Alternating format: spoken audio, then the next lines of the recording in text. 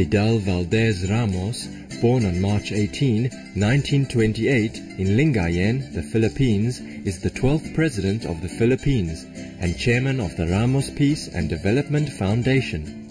He won a government scholarship to the United States Military Academy at West Point and later studied engineering at the University of Illinois.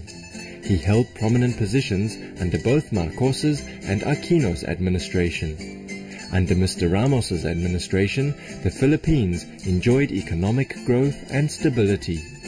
The Philippine Stock Exchange in the mid-1990s was among the best in the world.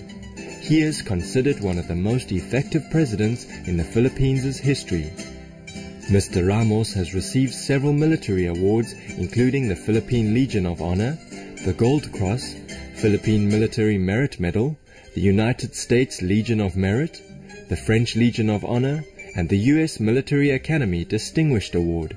He is perhaps the most decorated Philippine soldier in history and one of the most decorated people of the Philippines of all time.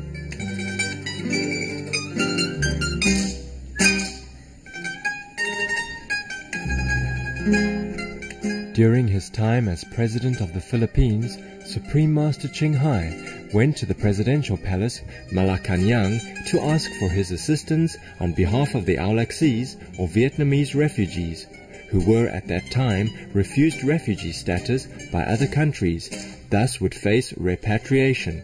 In response, the President issued an order granting permanent residency to some 5,000 Aulaxis or Vietnamese refugees. For this great act of compassion and courage, in February 2007, Supreme Master Ching Hai presented the Shining World Leadership Award to Fidel Ramos, and often spoke of him with respect and tears of gratitude. She said, "He is a great man, kind and loving leader to his people and strangers. On his birthday, he'd spend his wealth and time with the poor." The former president has always expressed his appreciation for Supreme Master Ching Hai, as well as his admiration for her own work for peace. In his retirement from public service, which spans over 50 years, Mr. Ramos established the Ramos Foundation for Peace and Development, or RPDEV, in 1999.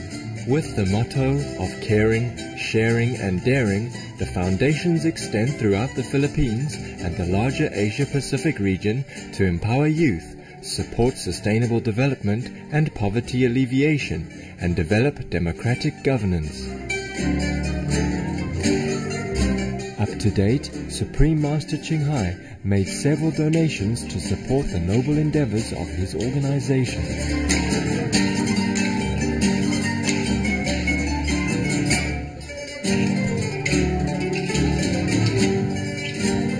Prior to his planned visit to Formosa or Taiwan, Mr. Ramos expressed his wish to visit the Supreme Master Ching Hai International Association Center in Taipei. Thus, on Saturday, February 21, 2009, Mr. Ramos was warmly welcomed from the time of his arrival at the Taipei airport to his formal reception at our association's Taipei Center in Formosa.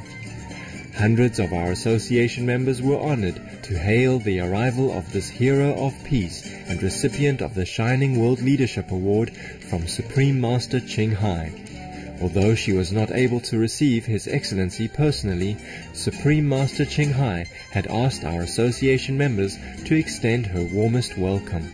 Some of the 50 distinguished guests also present from the Philippines and Formosa included MECO Taiwan's Managing Director and Resident Representative Antonio I. Basilio, Chairman of the Clark Economic Zone, Rizalina S. Navarro, Executive Director of Ramos Peace and Development Foundation, Frumencio A. Lagustan, Alison Chow, Secretary of Department of East Asia and Pacific Affairs of the Formosan or Taiwanese Ministry of Foreign Affairs, and Formosa's Director General Carl Min Koo.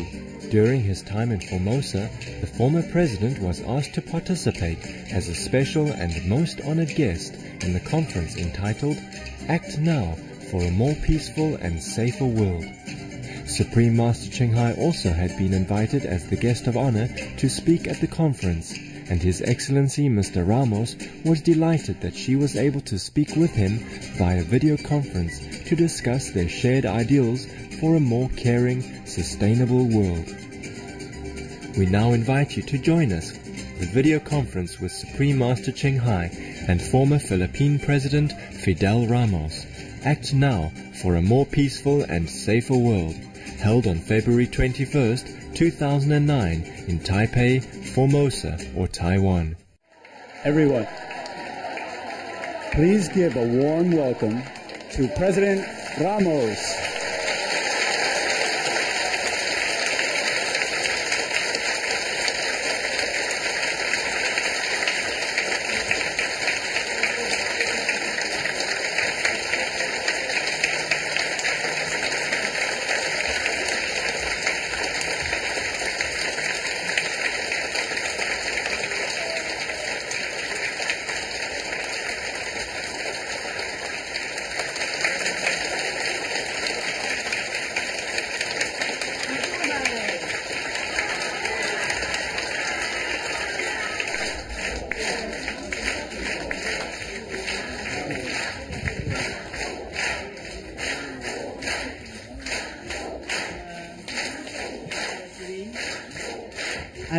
The whole world will become peaceful.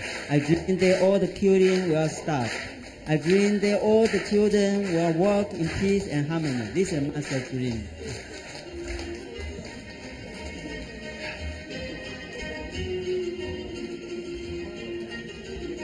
Yeah, back home. Well home.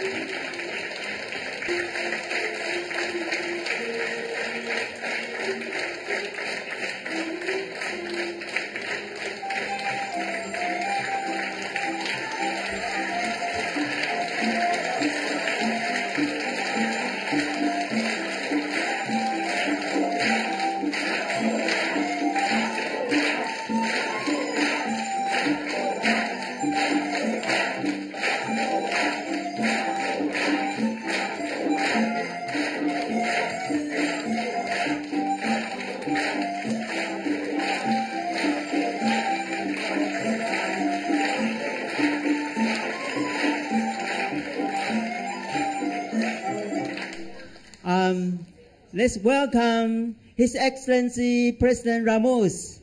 Mabuhay! Mabuhay!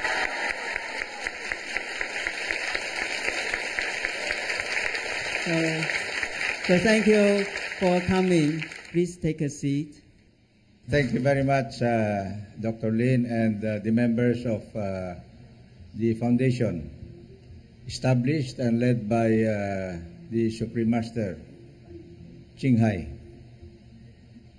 First of all, on behalf of my delegation, Mr. Ambassador Antonio Basilio of the ECO Manila Economic Cultural Office here in Taiwan, former Minister of Trade and Industry, Roy Navarro, and former Vice Minister of Legislative Affairs, Attorney Nick Lagustan, plus 45 others today who came from Manila. Yes. Yeah. From our sincere heart, we welcome all of you to visit our Formosa, Taiwan, and also visit our Ocean Love Taipei Center. Thank you. Thank you, Dr. Lin. May I explain what mabuhay means? One word only, but many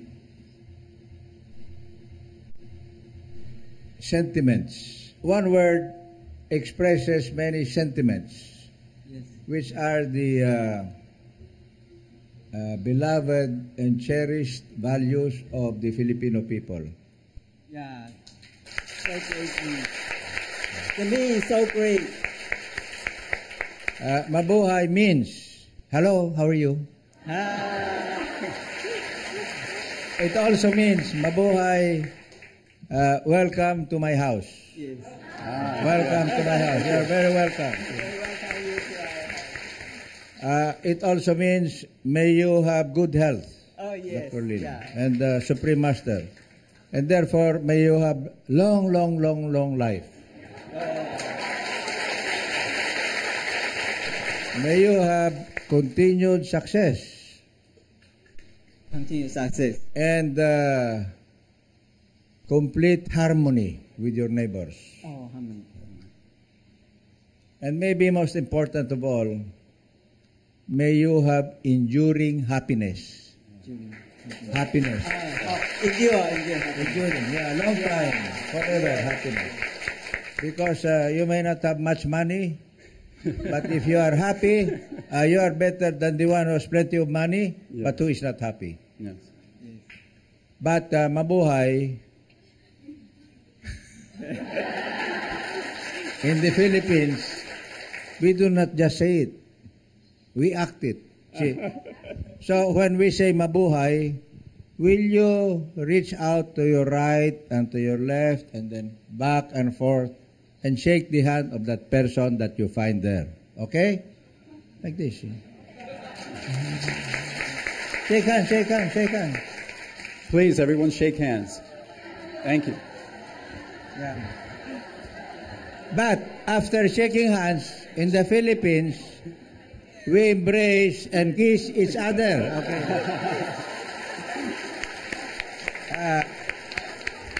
At least 4 times, like this.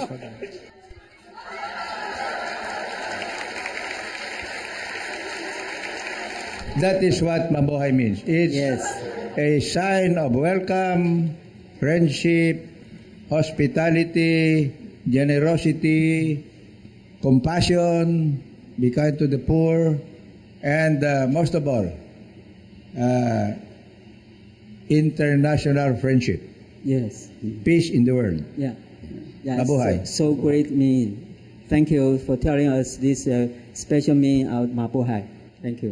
Thank you.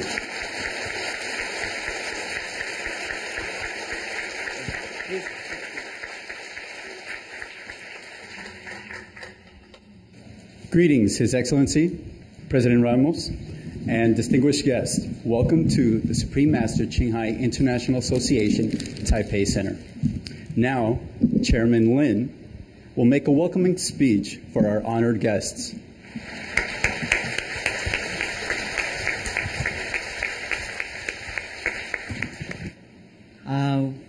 With greatest honor, on behalf of the Supreme Master Qinghai, I'd like to greet and welcome Your Excellency President Ramos and all of our honorable guests.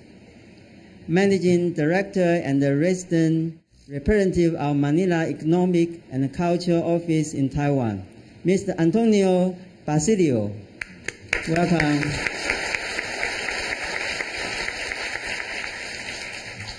Chairman of Clark Economic Zone, Mr.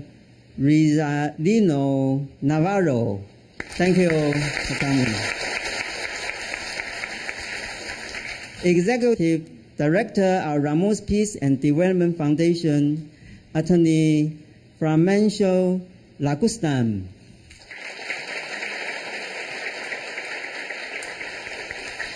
Director General of Nation Central Library, Mr. Kumin.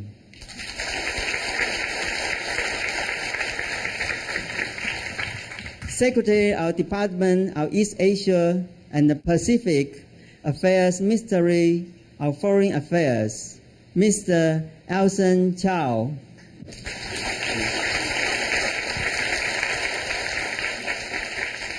Welcome to Formosa, Taiwan, and welcome to our Love Ocean Taipei Center.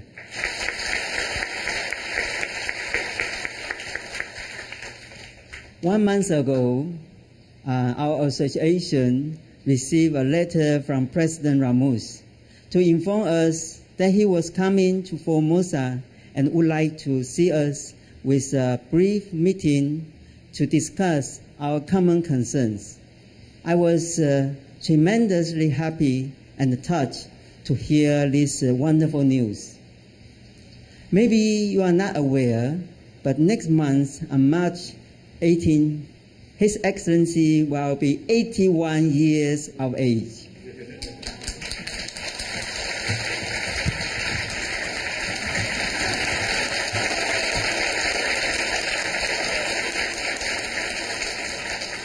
And he is still concerned so much about world peace, people's welfare, and the environment.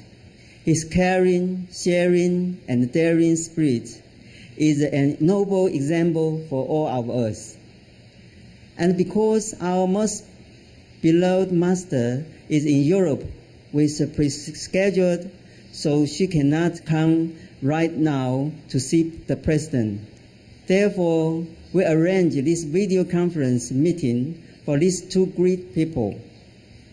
As we all know, at this moment, many people worry about the global warming, issue of the environment, the economic crisis, etc. I believe Supreme Master Ching Hai and the President Ramos will give us inspiration and guidance that we can live a more secure, happier, and harmonious life. Thank you. Thank you for coming.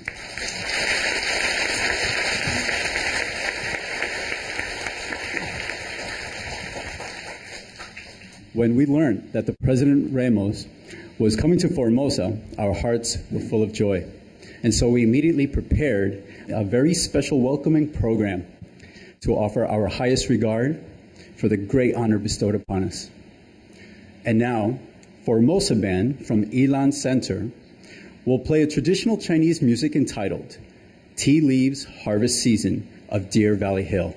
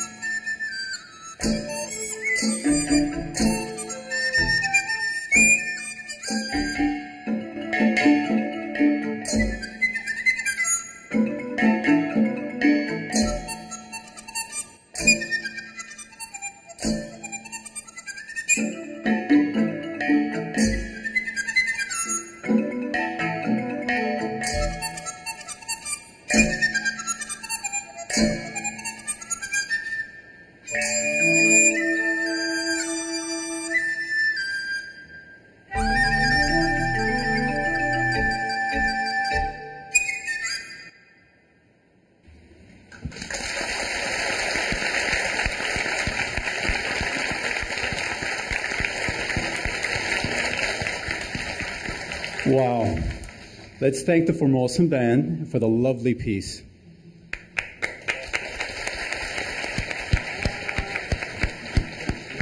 It's amazing how music has the ability to enchant and transport us to another world. That piece, the Dongdeng Tea of Deer Valley, is famous around the world. This music describes the village of girls happily singing a song while picking leaves during the harvest season. The whole melody is full of a delightful atmosphere.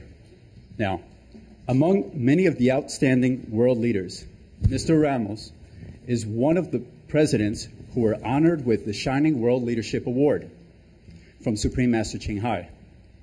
Now, I'd like to invite you to watch the following DVD to appreciate a great moment of this great man.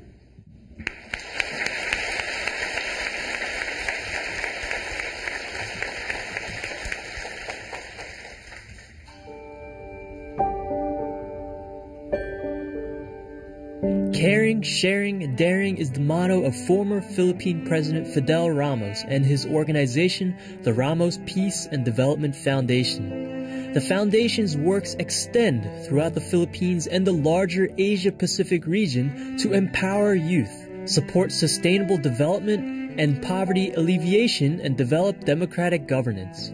Recently, Supreme Master Ching Hai made a $30,000 donation to the organization. In the Philippines, this amount is equivalent to $418,000 in the United States based on the local cost of living.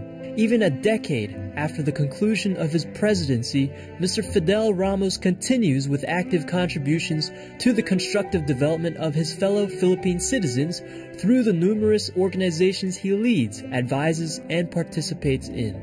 During his time as President of the Philippines, Supreme Master Ching Hai went to the Presidential Palace Malacañang to ask for his assistance on behalf of the Olaxese or Vietnamese refugees, who were at the time refused refugee status by other countries, thus would face repatriation. In response, the President issued an order granting permanent residency to some 5,000 Olaxese or Vietnamese refugees. For this great act of compassion and courage, in February 2007, Supreme Master Ching Hai presented the Shining World Leadership Award to Fidel Ramos and often spoke of him with respect and tears of gratitude.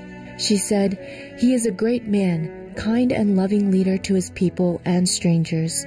On his birthday, he'd spend his wealth and time with the poor." The former president has always expressed his appreciation for Supreme Master Ching Hai, as well as his admiration for her own work for peace. Upon receiving the donation, Mr. Ramos, now chairman of the Ramos Peace and Development Foundation, wrote the following message of gratitude.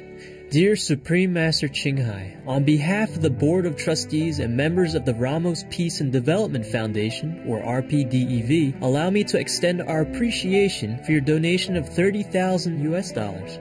Your support to the foundation truly reflects your commitment to empowering the Filipino people, especially the youth, as we aspire towards a world-class Philippines. Your caring, sharing, and daring inspires us to work harder as RPDEV continues to contribute its modest efforts to enduring peace and sustainable development for the Asia-Pacific region. Mabuhay! Best wishes, Fidel Ramos. Our respectful accolades, Your Excellency, for your dedication to the interests and empowerment of citizens in the Philippines and beyond. We thank Supreme Master Ching Hai for her many thoughtful contributions to promote greater peace and well-being among the world's people. Wishing the best for all noble endeavors that benefit fellow humans, we pray for the realization of a more heaven-like earth.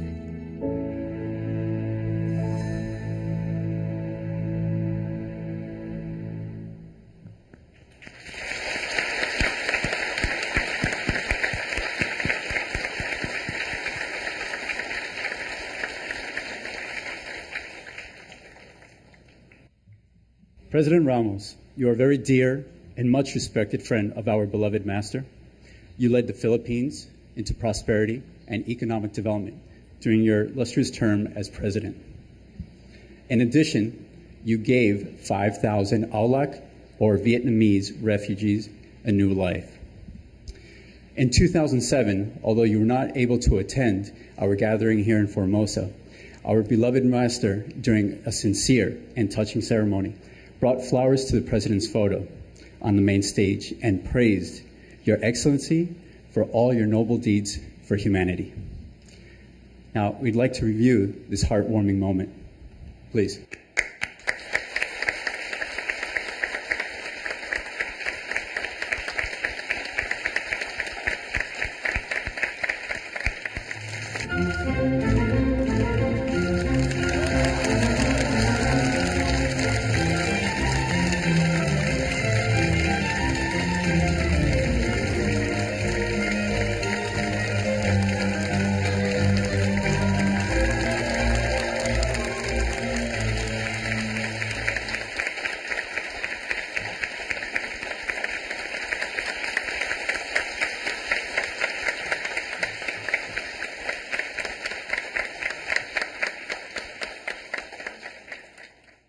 Today, we also wish to humbly show our deepest appreciation and respects, starting with a flower offering.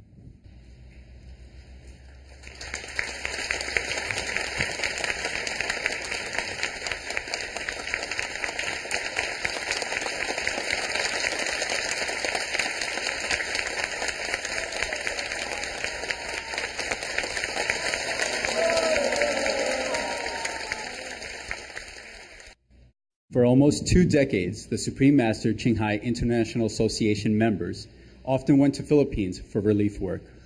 There are more and more typhoons and flood disasters due to global warming effect. Master has always instructed us to perform relief work at the start of disasters, when help is most needed.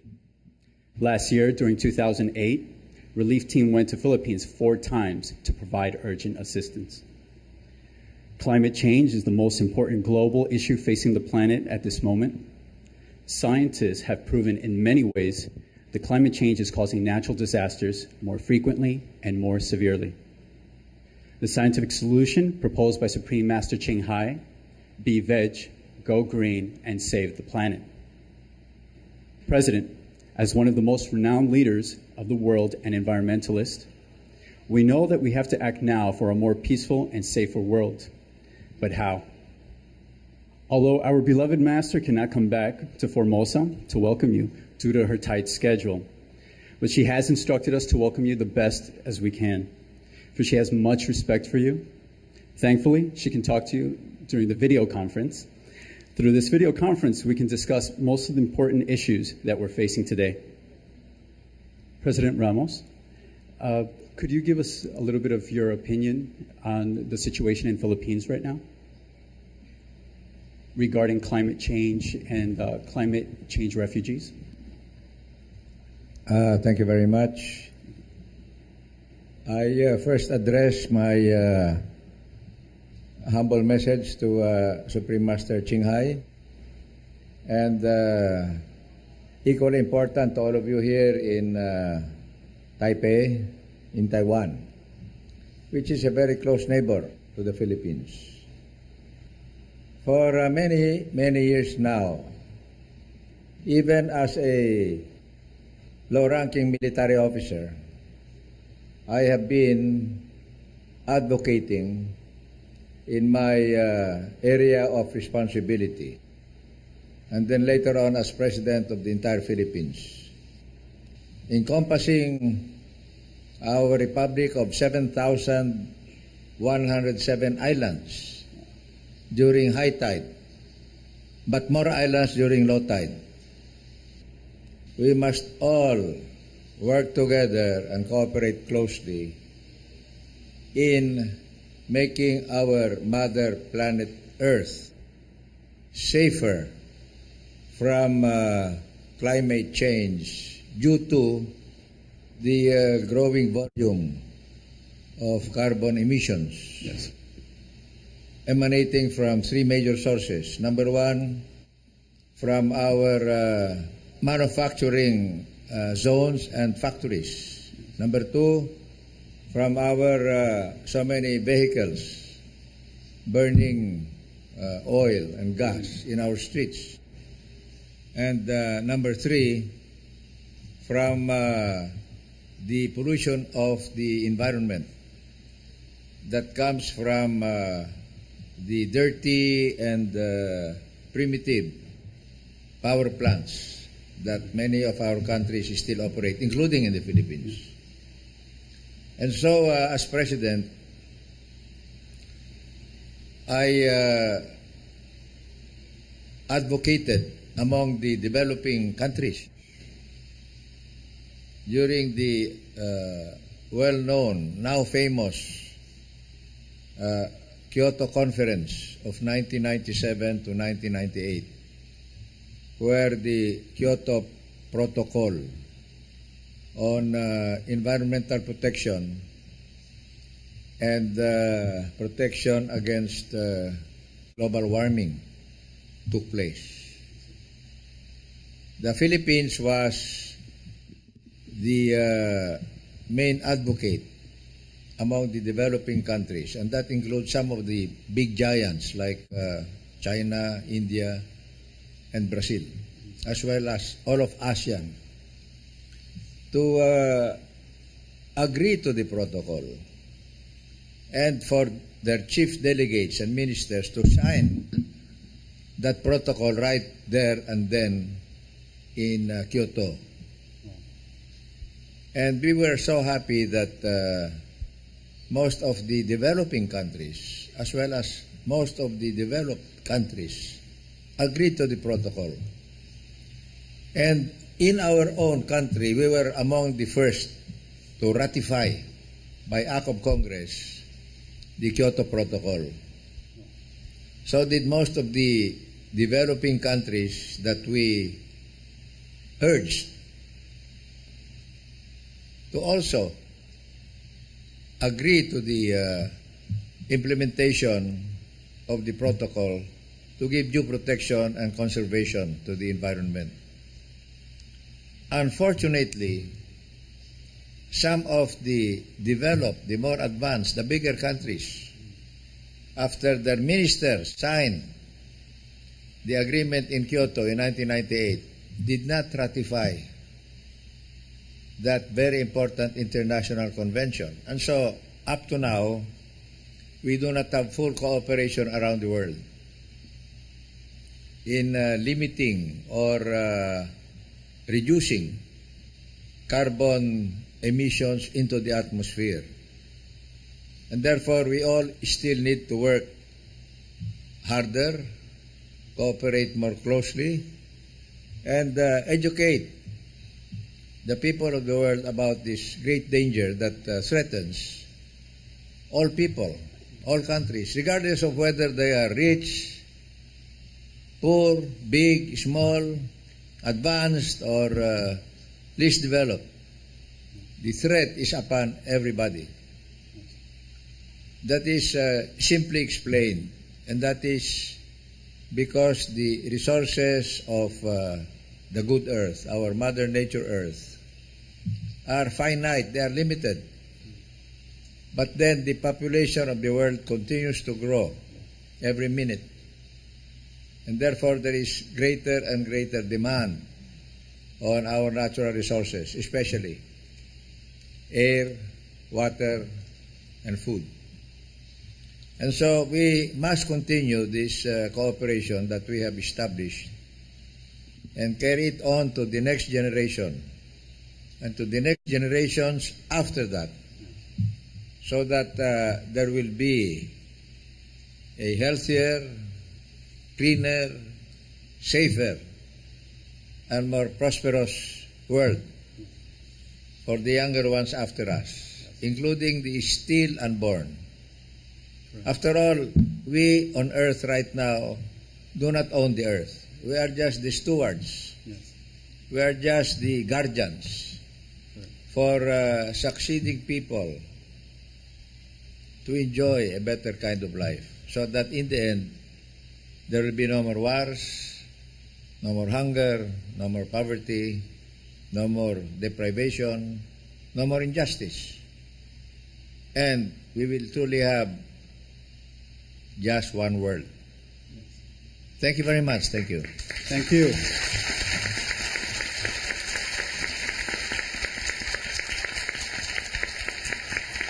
Thank you very much to share with us right now what's occurring in the Philippines, and to understand that we are all connected. We are all part of the same planet, the one home, as you mentioned. I also am aware that in the Philippines, they are encouraging a lot of organic farming or organic agriculture. And you would agree that it starts at an individual level. The whole process of working together, the responsibility would start at an individual level.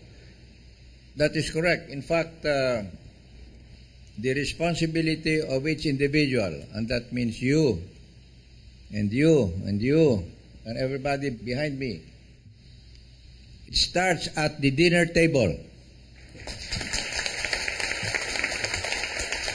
The simple rule in our family, and this is our teaching, Mrs. Ramos and myself, to our children, and now because they themselves are parents, to their own children, who are our grandchildren, to finish everything in your plate and finish every drop of water in your glass. Because anything that is wasted here will be thrown into the garbage. And then that garbage will go into the canal. And then the canal will flow into the river and poison the fresh water. And eventually that will flow into the sea and further pollute the oceans. So the best rule is you finish everything in your plate and do not waste any water. Because the amount of water in the world is exactly the same now as it was millions of years ago. It's finite. It's not limitless. But yet more and more water is being drunk by more and more people. And then eventually there will be not enough water between my brother and me. And even if Dr. Lin is my best friend here in Taiwan, in this center, someday we might fight each other because there is only one glass of water between the two of us. And so if you carry out that reasoning further, it is possible that the next global war will not take place because of nuclear weapons or a competition for oil or food, but it will come from the lack of water between two brothers. Thank you. Thank you very much. And I've just been informed we'd like to invite Supreme Master Ching Hai. Master, are you there? Yeah. Hello. Hello, sir. Hello, Master. Hello. Hello, sir, and everybody. Thanks for coming. Master, you look stunning. Thank you, thank you. Thank you so much for taking the time, Master. We know you have a very busy schedule and you work so hard for us. No, I love to see the president even personally. Just I can't. First of all, I would like to take this opportunity to thank the Taiwanese government and officials for facilitating this event. And I also thank the association members for your full support in organizing this special conference to greet the great President Ramos and making him feel a little comfortable, welcome at least after all this long voyage of travel and enduring all this inconvenience of a long long flight. Yes, I hope you're okay, sir. Are you all right, sir? I am better than the others. Thank you. You are so good. You're so good. You're always good.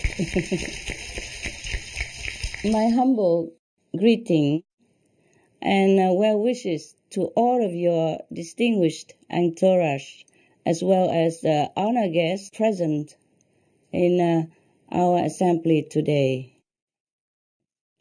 I wish you all the best, and may the divine grace be with you always.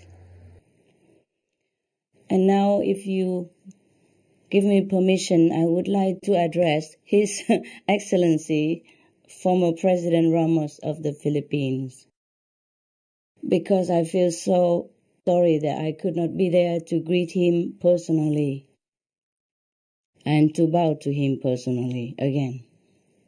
Welcome, benevolent sir, Mr. Ramos.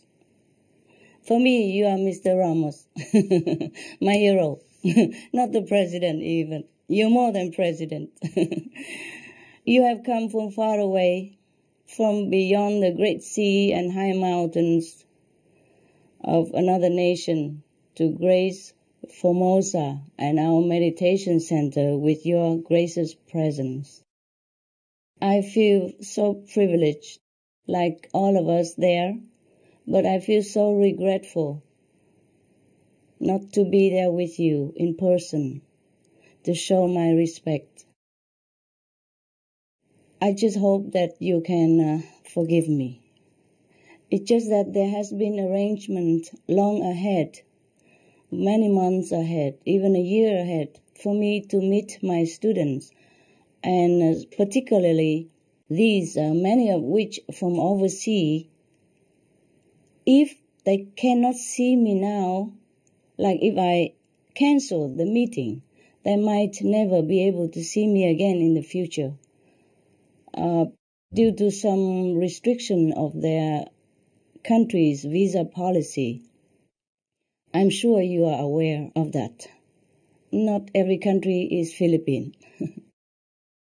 And not every country has such a freedom that the Philippines government offer to their co-citizens. Now, but there are also other reasons for me as well that I cannot mention. You know, there are the price to pay for whatever we do. You know that. So please, I tell you all this so that you will find in your heart to forgive me for not being there, and so that you know that I very much like to be there physically. We are so honored, and I am personally very grateful for your esteemed visit in Formosa. Right now, the Vietnamese in Taiwan, as well as all over the world, are rejoicing through the Supreme Master TV live broadcast of your visit. Moreover, billions of global viewers who watch the Supreme Master television would have also the chance to see your compassionate countenance. Sir, every time I think of your grand gesture of magnanimity many years back, heroically saving thousands of homeless, helpless Vietnamese refugees' lives, I still feel a surge of gratitude, grateful sentiment that fills my heart, and often tears wells in my eyes still. And I'm sure so that numerous Vietnamese people would have the same feeling as I have. We are forever in debt to your fatherly kindness. As the Bible stated, I will make you the father of many nations. You are the beacon of that godly promise, which goes beyond any border and human's limit. I have not enough words to express my emotion and gratefulness to you. I pray God to protect you. May your stay in Formosa be pleasant and successful in your noble endeavor to bridge nations and people in building a sustainable, better, loving, and peaceful world. And may heaven watch over you, sir, and light your way for more goodwill missions to come. And may the relation between Formosa and the Philippines flourish in mutual respect and lasting friendship. Thank you again for your visit. We love you. Mabuhay.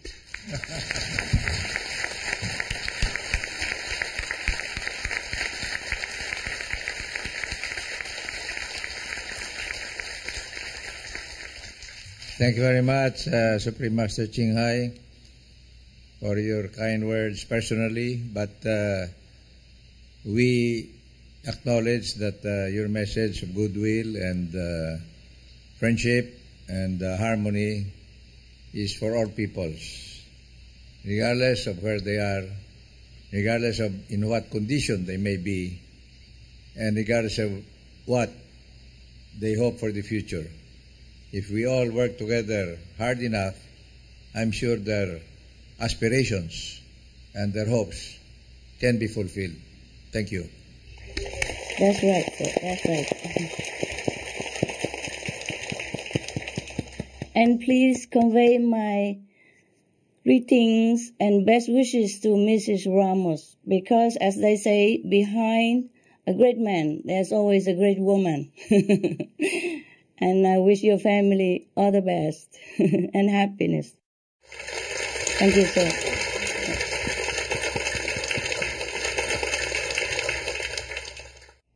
President Ramos and honored guests have come to Formosa to grace Taipei Center.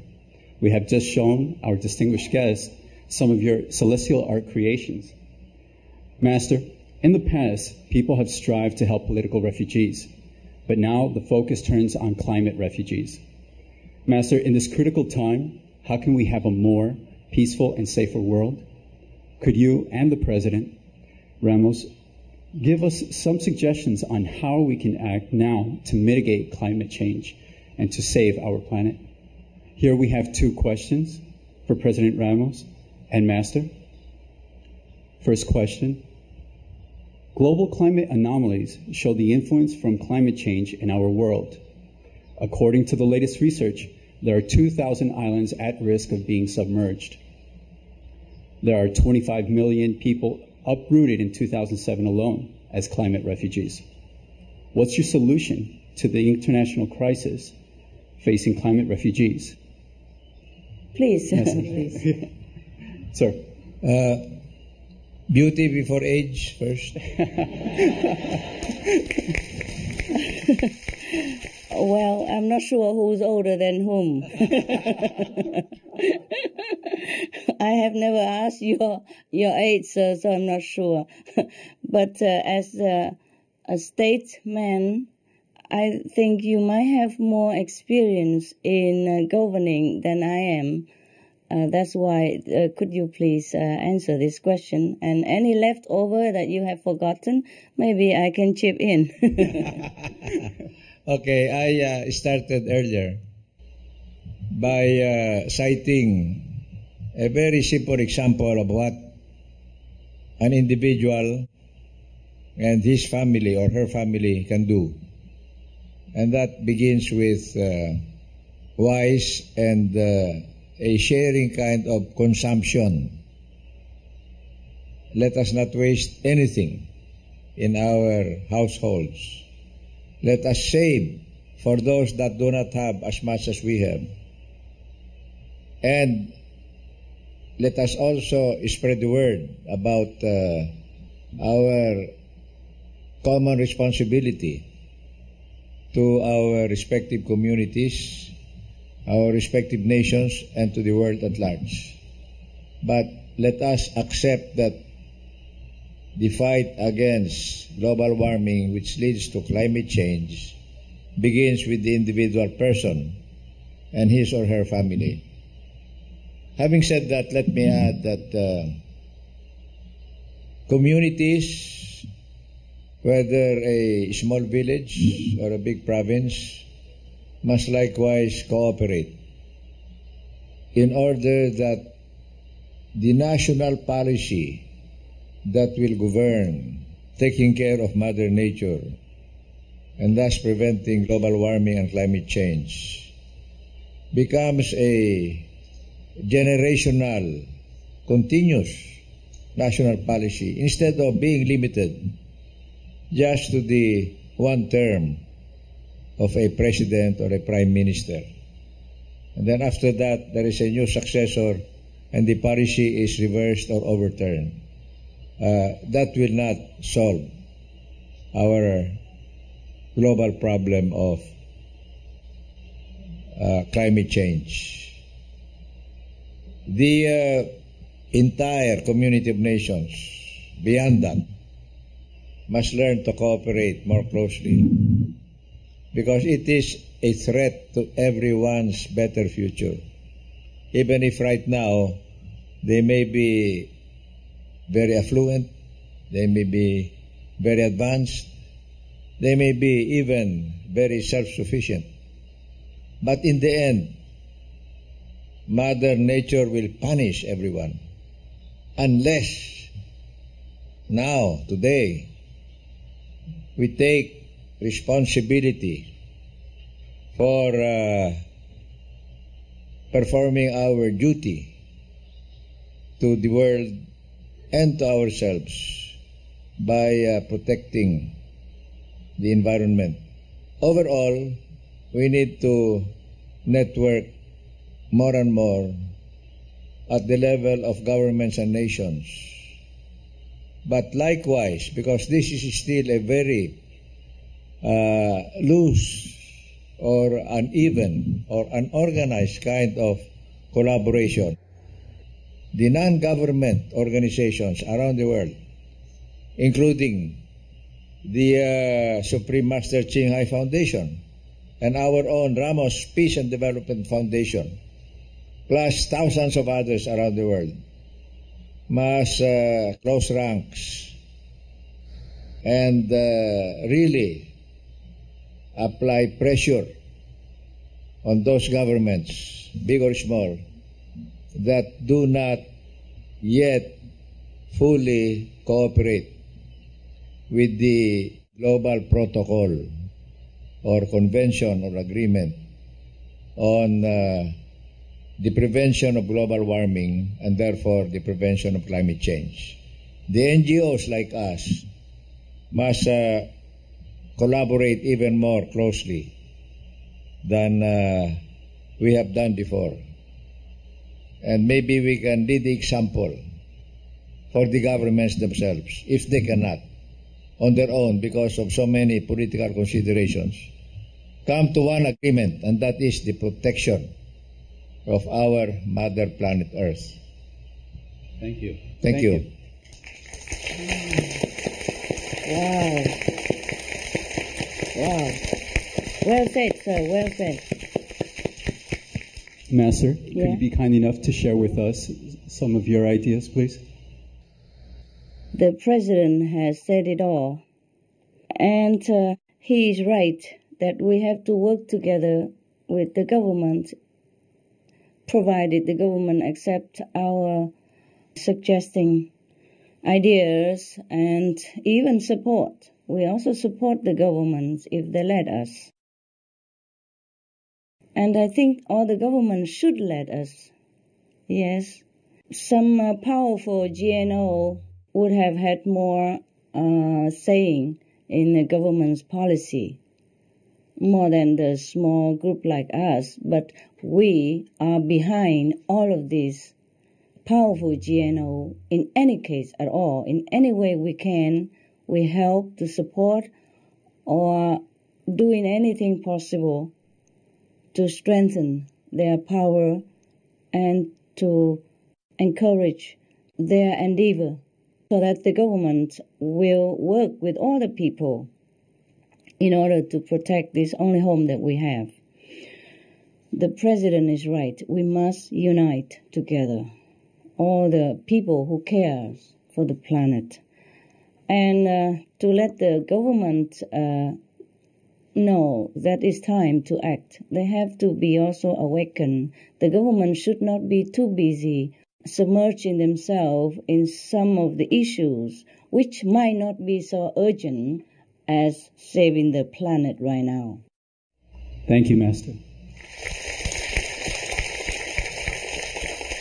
And I think I have one more wish that all the nations who has more favorable situation, like more land, more economically sound situation, must accept the so-called climate refugees, because they are truly refugees.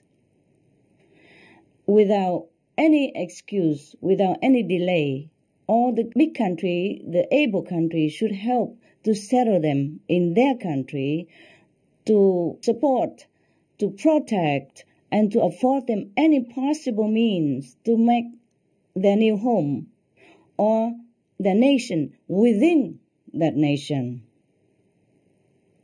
Only doing that, we will truly show the spirit of brotherhood. We truly can proclaim that we are the light bearer of God. Any nation who has faith in God at all must help the weaker brothers and sisters. Especially, we are all responsible for global warming, including myself. Especially, we are all responsible for global warming, which caused their present predicament in any case, in the first place, which caused them to lose their home. So any able countries, please, we must help them, and quick. We must give them land, we must give them economic support and all the moral support and anything at all to make them feel safe and at home again in the new territory. Thank you so much in advance. And thank you, sir. Thank you, Master.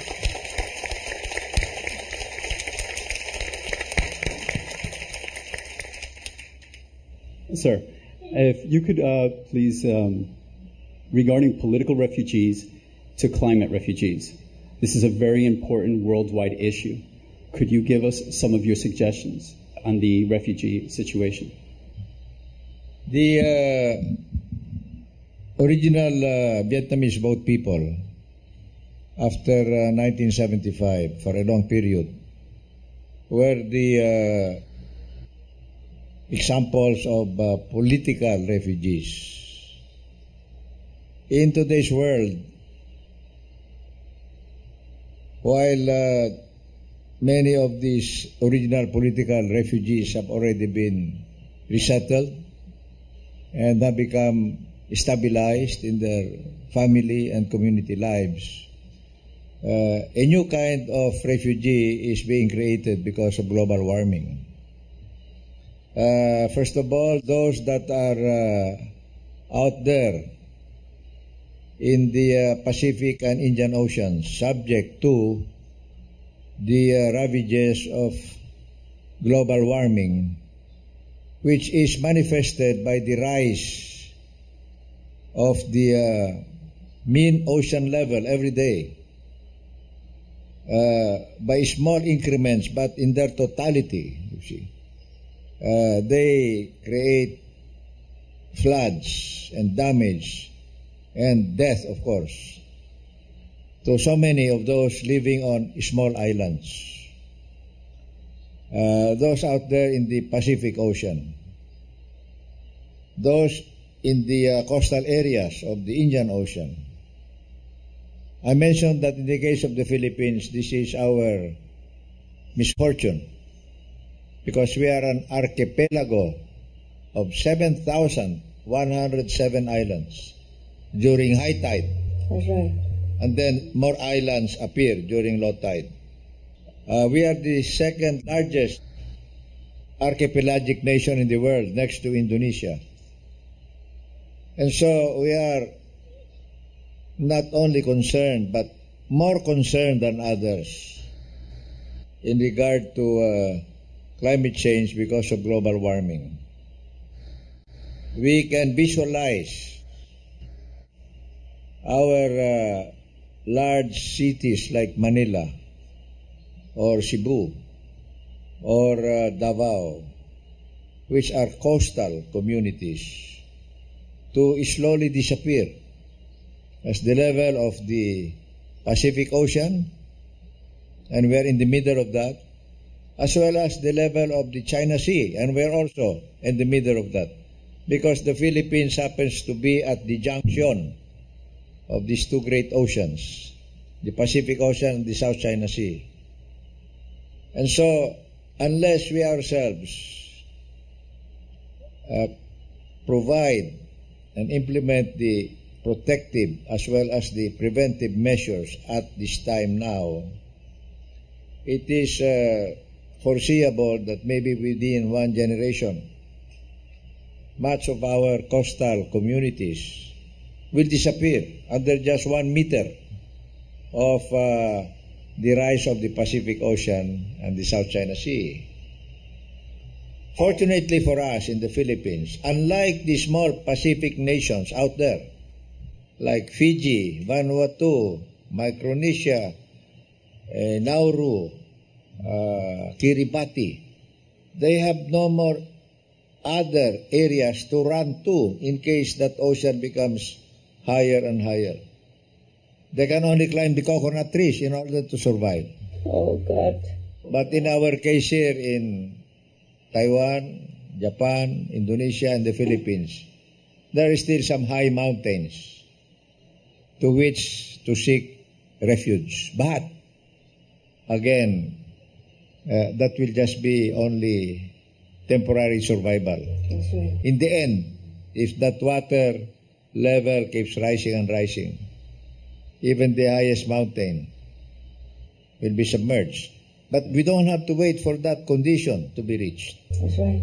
Because as I said, as the space becomes smaller and smaller, the food becomes less and less, and very soon there's only one glass of water remaining near the top of the mountain between my brother, this guy here on my right, who is always smiling, and myself.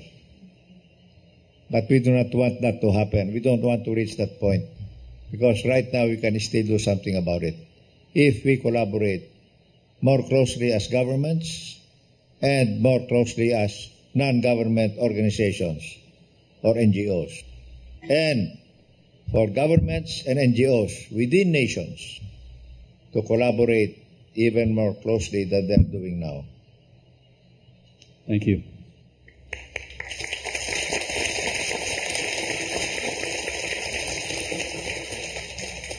Dear Master, would you like to contribute as well? Thank you, sir. I think the President has told you everything. He is very right. The situation is really urgent. And honestly, every day I'm worried as much as the President is about the fate of many people, such as the one in those small islands where there's nowhere to go. It's truly so desperate, and it must have been very scary for these people, and I don't know how to comfort them. I just don't know what else to do for them. I wish and pray all the able government and great nations, please help them. Please take them in your country and make them a nation there. After all, they're also human like us, and they suffer the way we do. Just put ourselves in their situation, then we will know how they feel. Suppose it's us, suppose it's me, suppose it's you who are in that situation. How would you feel? So please, great nations, able nations, please give them some piece of land. It won't be much. They are able people. They are dignified people.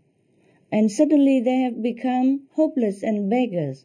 But they will rise again given that they have enough time and comfort and a place to settle down, then they will begin their life again. And I'm sure there will be a great contribution to your nations as well. Please, for God's sake, help these people before it's too late. We cannot just sit here and watch them drowning. Thank you, Master. Thank you, sir, for reminding us of that. Thank you very much, Master. We do hope we do something so that we can stop the rising sea level the way it is right now and not getting worse, so that other nations can still help the already sinking nations. Otherwise, if we all sunk, then, oh, God help us. Our following question. The whole world is now in economic recession with higher unemployment. Is it the right time to encourage the use of self-sustainable, simple organic farming techniques? Should we return to a more simple way of agriculture and encourage a loving plant-based diet? Sir. Yes, in fact, we hosted in Cebu, in the Central Philippines, last September, the Asia-Pacific Conference on sustainable production and sustainable consumption. We were not talking about long-term development as we pursue under the umbrella of the United Nations, pursuant to the UN's Earth Agenda 21, Agenda for the 21st Century. But we discussed very short-term measures in Cebu that have to do with producing with total efficiency a certain item needed by human beings must be the result of maximum efficiency so that nothing is wasted. At the same time, we must also change our patterns of consumption. Again, I go back to my simple model in our own home of eating everything on your plate and drinking every bit of water in your glass, because we must think all the time about the 51% of the world's people who do not have enough to eat. They do not get 3 meals a day as you and I do, or 8 glasses of water. Maybe the food they may eat is coming from garbage because they have to scavenge from the garbage can the food that they must eat. They have nothing else. And maybe the water they're drinking is dirty water, just, drawn or picked up from the nearby river, which is already so polluted. So this is the condition of a majority of the world today. The UN says that more than half of the world's people are earning the equivalent of $1 a day. That's what? 47 Philippine pesos, or 34 New Taiwan dollars. It's so small as an average. And therefore, it's our responsibility who are more comfortable. And this is said in the Bible and also in the Quran and in the holy book of the Jewish nations, that it is our responsibility to prosper our neighbors if they are needy, right, if they are in want, if they are poor, if they are suffering, if they are deprived, if they are disadvantaged. We must look around us and see how the rest of the community are doing, are living, are existing. And surely we all have neighbors who are very much more in need than we are right now where we are. So let's have a thought next time we sit down for a meal for those people out there who are not getting much on a daily basis. There are many countries where the average food intake is 3,500 calories, when what is needed is maybe for that age group 2,500 calories. The rest of it is thrown away as garbage. And then maybe some people from the same country, from the same community, look through the garbage where that food was thrown to get their daily meal. This is, to me, inhuman already. So, the practical means of making sure that we consume wisely and produce wisely is to be simpler, to be more efficient, and to be totally cooperative. What happens to those that eat at the rate of 3,500 calories a day? They become overweight. They overwork their hearts. Their cardiovascular system does not flow efficiently because of high cholesterol blockage. And they cannot exercise very much anymore because they become lazy. They feel sleepy instead of being fit and energetic, like Supreme Master Ching Hai. She's all over, and she shows it. And the results of her advocacies and her humanitarian activities are evident everywhere. 17 centers here in Taiwan, Formosa alone, and so many more outside. And so each of us has a responsibility to last as long as possible on earth so that we continue to be able to help our neighbors. In other words, we must also exist, survive, work, not for ourselves or for our immediate families, but also for others. This is why our foundation has adopted a very simple motto, 3 words: caring, sharing, and daring. Caring and sharing, very easy to do. But daring is so much more difficult because that means daring to give more than to take. Meaning, daring also to enhance the environment instead of abusing it. Daring also means to take united action as people, as families, as nations for the common good. And maybe just as important, daring in order to make a difference. So it all adds up to what this center is all about, and it also, in equal manner, is what our own foundation is trying to do. Thank you. Thank you, sir. Thank you, sir. You are very daring, sir, also. You are really doing what you preach. Yes. Back many years ago, when the whole world say that the Vietnamese refugee must go home, nobody wants to accept them anymore. You are the only one that go against that trend, that you could have offended other nations, you could have offended other leaders, but you did it. You just let them stay in Philippines because you are daring. And you are the man of your word. And that's why we respect you so much. It's easy to say, not easy to do. You are the doer. And we are so honored to know you in this lifetime. You are a very good example of a true man.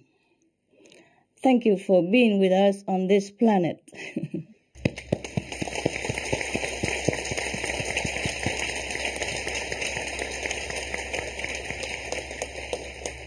Dear Master, could you share with us also some insight on the same topic? I will just chip in. Thank you. I will just pick up what the leftover maybe, or emphasize what the President has already said. You see, maybe some of you don't know, in 1995 even, long time ago, President Ramos has already talked about environmental protection. I'm sure he has done way before that. But as he wasn't a president, maybe his voice wasn't all that publicized. But in 1995, I remember there was a conference on population, environment, and peace. And the president has emphasized that there is a need, a real need, for sustainable balance, if I quote it right, a sustainable balance between man and nature, between development and the environment.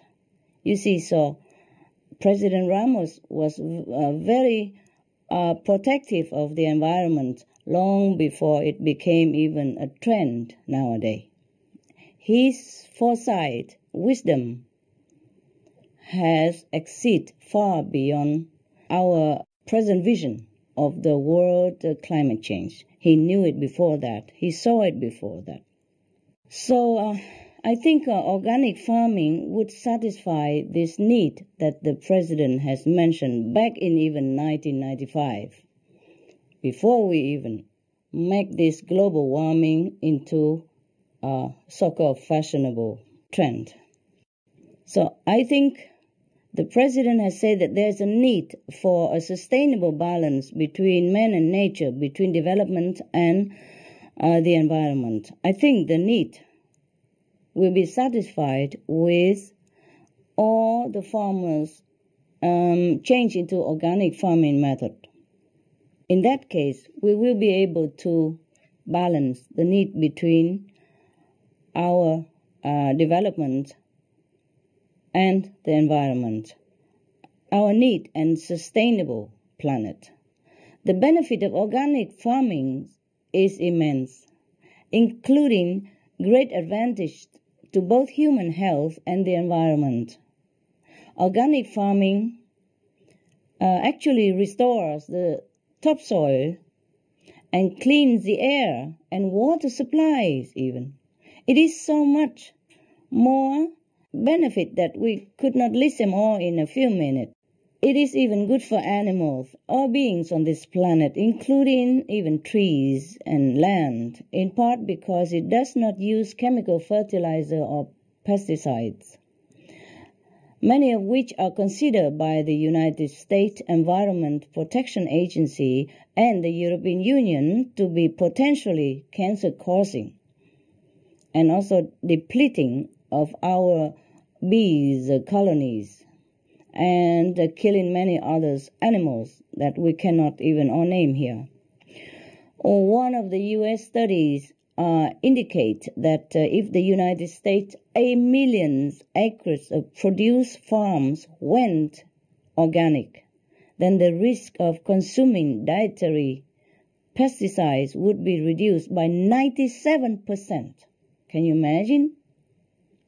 Chemical fertilizer and pesticide runoff is also known to contribute to the ocean dead zones. We are killing our planet by pesticides and chemical fertilizer. Now, scientific studies have found that organic farming not only reduces energy usage and produce less CO2, which helps lower greenhouse gases, but it actually allows the soil to absorb even 40% of presently in the air CO2 emission. Before we even invent any technology to reduce CO2, or before we even reduce all the cars and transportations, if we go organic, we reduce 40% of the current CO2 in the air already, and the daily emission. Now, furthermore, organic produce is free of genetically modified organisms, and its nutrient content is actually higher than that of conventional grown fruits and vegetables. It is for these reasons that we in our group use as much organic produce as much as possible. First, to encourage the organic farming to develop and progress and prosper more into a better trend for everyone to enjoy. Second, of course, is for our planet. And third, for our health and all that on this planet. I wish that all the governments in the world would encourage organic farming to save our world. Give them subsidies. Give them all the facilitated means in order for the farmer to continue the organic farming method. Because it's not only helping them, it's helping the planet and all the people.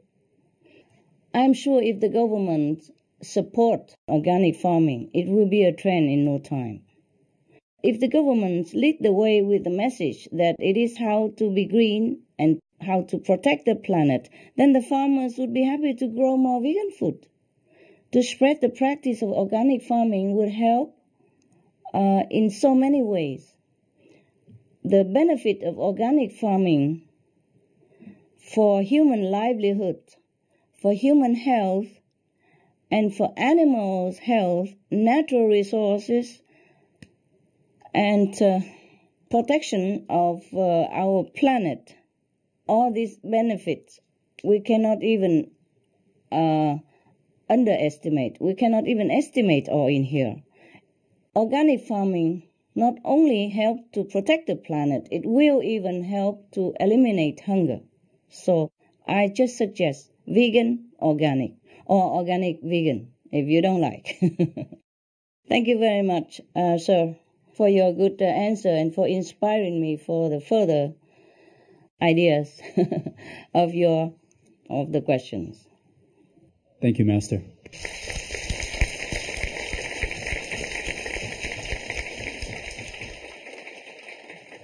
You have to thank the President. He inspired me, all that.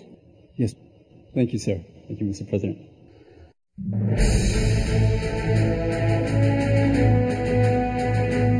European Parliament supports reducing meat to lower greenhouse gases. Call vote. Vote is now open.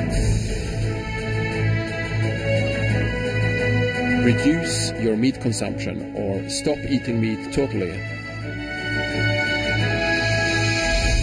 During discussions on greenhouse gas reduction goals, the Climate Committee of the European Parliament officially recognized livestock's contribution to global warming and recommended a reduction of subsidies to the livestock industry to curb methane.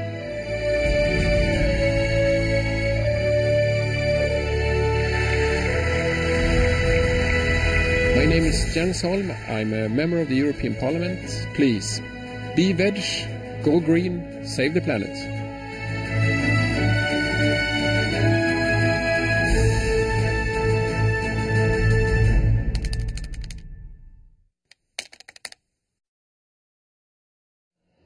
Master, regarding the organic farming in combination with a simple life, could you tell us more of that? A natural way of living, a more simple way of living? As the President has stated, we have to be frugal. It started from the table already. We should not eat too much. We should just eat enough, or even a little bit less, so that, number one, okay, physically and practically speaking, we can last longer. The more we eat, the less we will have. And other people will be hungry. And spiritually speaking, we should not eat too full.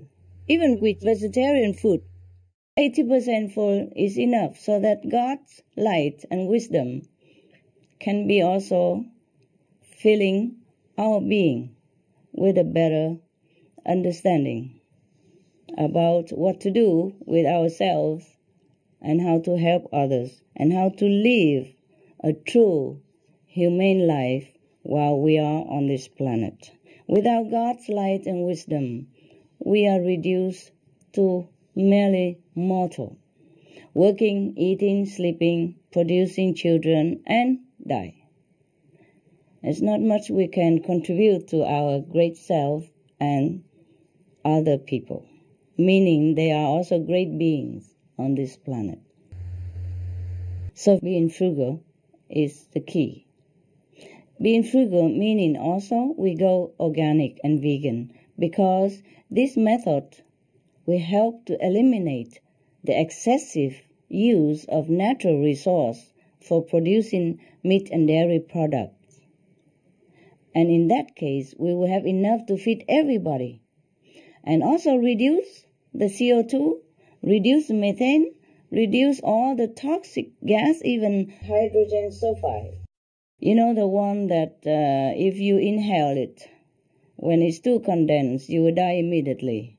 That is produced also by animal raising, livestock, and methane also. If we reduce the livestock raising, then we can reduce all the toxic gases that is, lingering in our air right now. And if we go organic, vegan, then everything will be back to normal before and even better.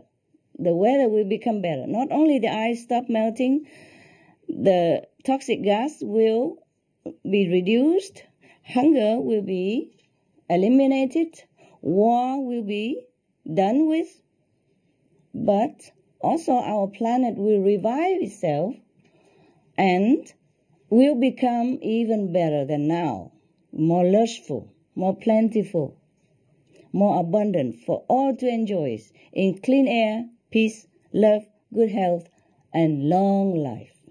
Thank you so much. Hydrogen sulfide, yes, that is one of the toxic gases, deadly gases, which emitted from livestock. Yes. Another is methane. Another is, of course, CO2. And the methane can even trigger more CO2 if it warms the climate. Thank you so much. We can talk forever about this. But as the president said, we have to be frugal in all means. Frugal, yeah? Saving everything we can. And the best way, the quickest, is to be organic vegan. So encourage organic farming, be vegan. My humble opinion, and after all the research. Thank you so much. Thank you, Master. Thank you for this inspiring speech.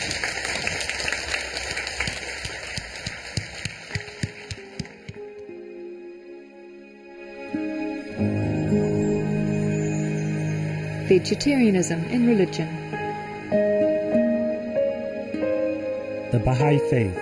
Regarding the eating of animal flesh and abstinence therefrom, know thou of a certainty that, in the beginning of creation, God determined the food of every living being, and to eat contrary to that determination is not approved. Selections from the Baha'i writings of some aspects of health and healing. Buddhism. All meats eaten by living beings are of their own relatives. Lankavatara Sutra. Cao Dai. The most important thing is to stop killing, because animals also have souls and understand like humans. If we kill and eat them, then we owe them a blood debt. Teachings of the Saints. Christianity. Meats for the belly, and the belly for meats, but God shall destroy both it and them. Holy Bible.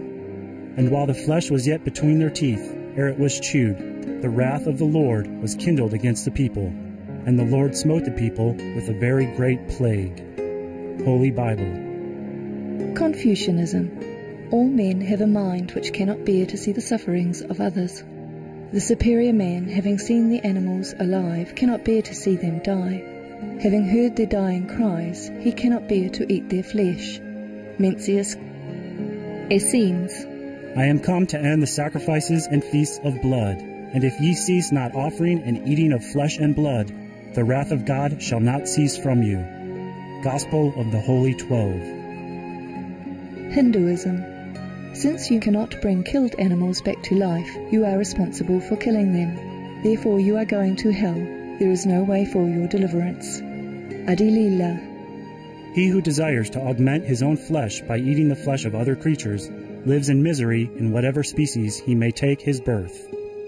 Mahabharata anew. Islam. Allah will not give mercy to anyone, except those who give mercy to other creatures. Hadith.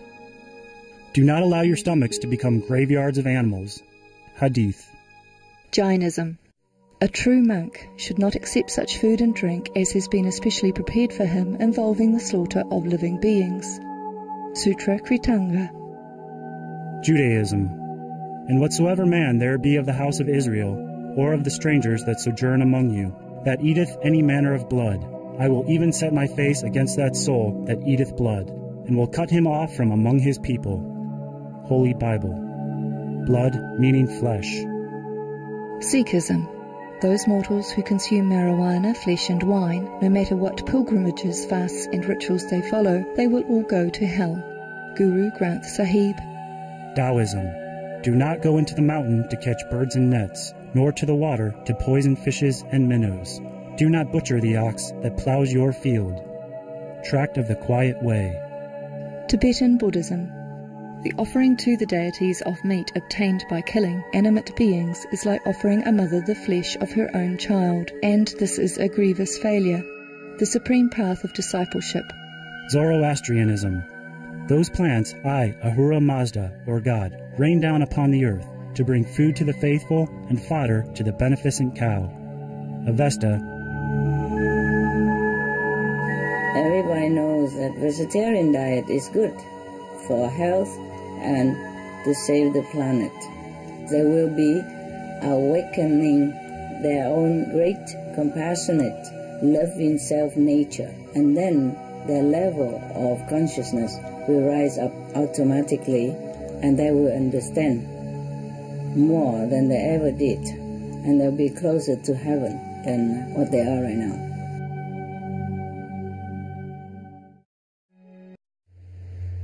Thank you, sir. He inspires me, the president. I think he inspires us all. Yes, I'm so happy he came to Taiwan. My God, he honors us so much. And even come to our humble meditation center. I'm sorry I haven't got even a better place for you, sir. This is all we got. I mean, in some other cities, we have also a meditation center. And in Europe, we have some 1 or 2 meditation center with about 20 rooms or something like that. And I could even afford a couple of rooms or all the rooms for you and your entourage. But in Taipei, I didn't even really have a very good center yet. I'm sorry that we have not treated you like God, the way you deserve. Thank you and forgive us.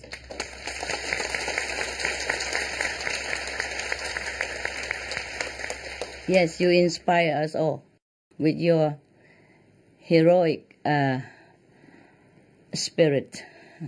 Please do live long with us. Please do live among us long to inspire us further and to help the world. We need you now. We need your example. Daring, you know. Sharing is easier, as you said, sharing. Caring. You can show caring when you feel touched by some special situation, you know, now and again, individually. Sharing, okay, we have enough money, why not? We give a little bit, it's okay, it's easy. But daring, not everybody has it. Not everybody has it. It's very difficult to be daring. And yes. Please, be a shining example continuously. Be daring. You know, show everybody how to be daring. Thank you very much, sir.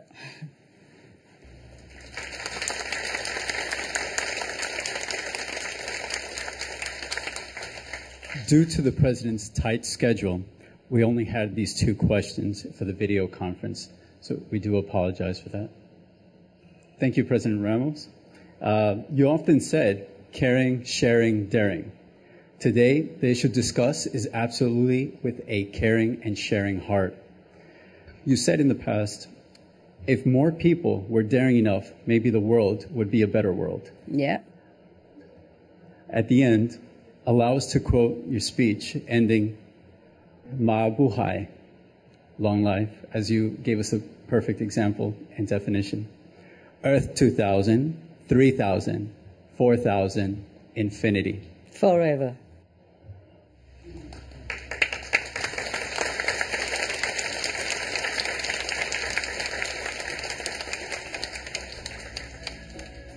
Let us please give a big round of applause to thank His Excellency and all the distinguished guests.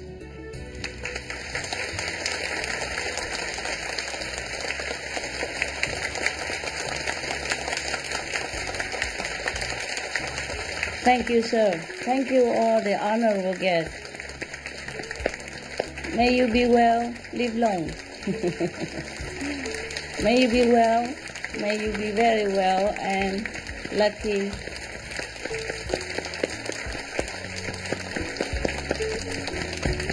Thank you for coming to Taiwan.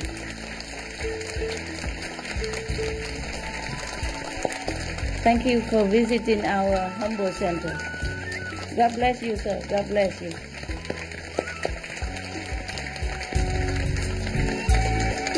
God bless you, sir. God bless you.